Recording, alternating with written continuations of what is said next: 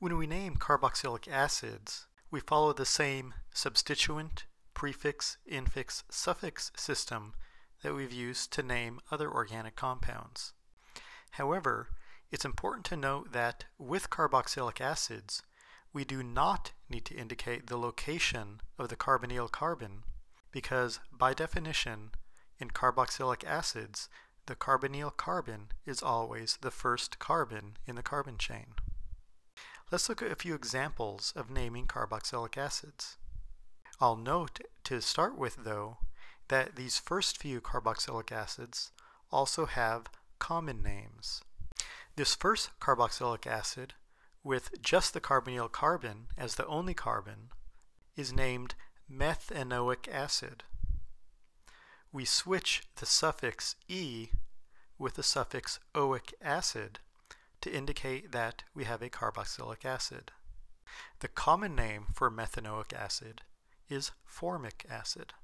If we have a total of 2 carbons, including the carbonyl carbon, this would be known as ethanoic acid. However, most of the time, people refer to this compound by its common name, acetic acid. If we have a 3-carbon chain, including the carbonyl carbon, this would be propanoic acid, or it could be known by the common name propionic acid. A 4-carbon chain, including the carbonyl carbon, could be named butanoic acid, or it could be referred to by its common name, butyric acid. If we have a substituent on butanoic acid, for example, on the 3rd carbon, this would be named 3-methyl-butanoic acid. Once we've learned to name carboxylic acids, naming acyl chlorides is fairly similar. The difference is that instead of using the suffix oic acid that we used with carboxylic acids, we change the suffix to owyl chloride, or OYL chloride.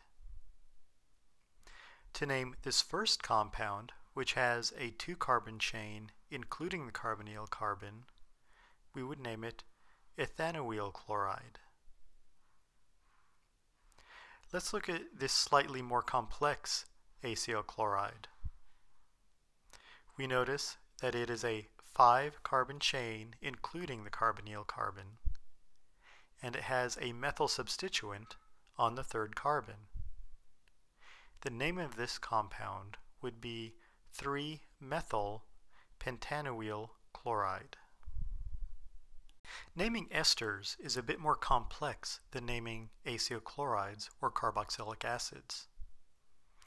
You should recall that an ester has a carboxyl group on the carbonyl carbon. When we name esters, the very beginning part of the name will be the name of the alkyl group attached to the carboxyl oxygen.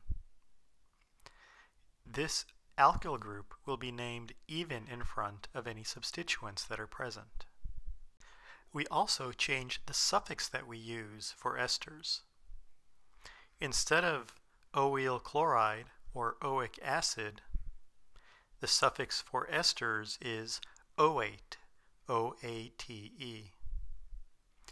As with carboxylic acids and acyl chlorides, the carbonyl carbon is always going to be the first carbon in the carbon chain. In this first example, we see that we have a methyl group on the carboxyl oxygen, and then we have a 2-carbon chain which includes the carbonyl carbon. This compound would be named methyl ethanoate. In this second example, we have an ethyl group on the carboxyl oxygen. We also have a bromine substituent on the 4th carbon in a 5-carbon chain which includes the carbonyl carbon. The name of this would be ethyl 4-bromo-pentanoate. You should also note that there is always a space between the name of the alkyl group on the carboxyl oxygen and the rest of the name of the compound. Naming amides is again a little bit different from the other carboxylic acid derivatives.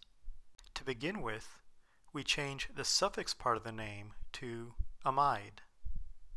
Unlike esters, the alkyl group on the nitrogen is treated as a normal substituent, as we did with amines.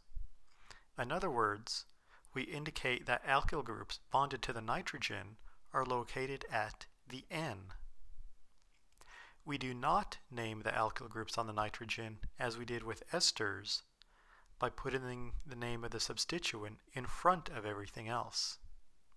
Again, we name the alkyl groups on the nitrogen as if they were a normal substituent. In this first example, with a secondary amine, we have a 4-carbon chain with a methyl group attached to the nitrogen and another methyl group attached to the 3rd carbon in the carbon chain. We would name this N,3 dimethyl butanamide. In the second example, we have a methyl group on the nitrogen again, but now we have an ethyl substituent on the 2nd carbon in a 5-carbon chain. We would name this 2nd carbon 2-ethyl N-methyl pentanamide. As is typical for naming organic compounds, we list the substituents alphabetically.